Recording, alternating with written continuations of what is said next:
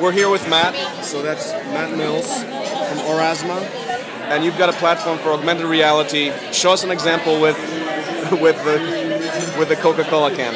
Okay, so we've just mocked something up here. We've taken a little photograph of the menu, and that's just pressing this button here. So you see the little camera plus button inside the application, the second one along. And now, when I point at the image, and we let the phone focus a little bit, there's the Coke can, and now I can tilt it around, and I can see it from the different angles.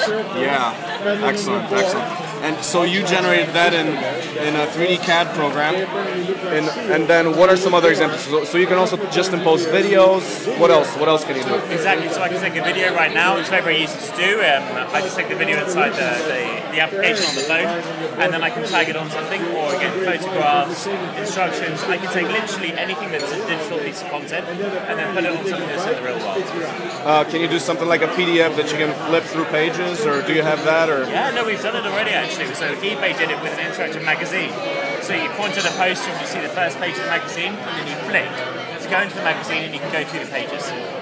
Okay. What other apps similar to that do you have already? Applications as in? Well, like that's an example of a flipping through a page. Yeah. You've got the 3D model. Yeah. You've got just a simple video overlay or picture overlay. What else? We have lots of things. I mean, we have Universal Pictures who do it on their DVD and Blu-ray boxes. So they recreate scenes from the film in 3D, and then you can point at the box and then see the recreation. So it was amazing because we did one thing with Despicable Me, and it had to get signed off by the studio. Another thing for Jurassic Park, and it was signed off by Steven Spielberg Studio. So these are really, really good, really good quality 3D that you can now see in your own home. So we can download this right now. Exactly. Orasma Lite, AURASMA Lite. Available on Google Play and the App Store right now.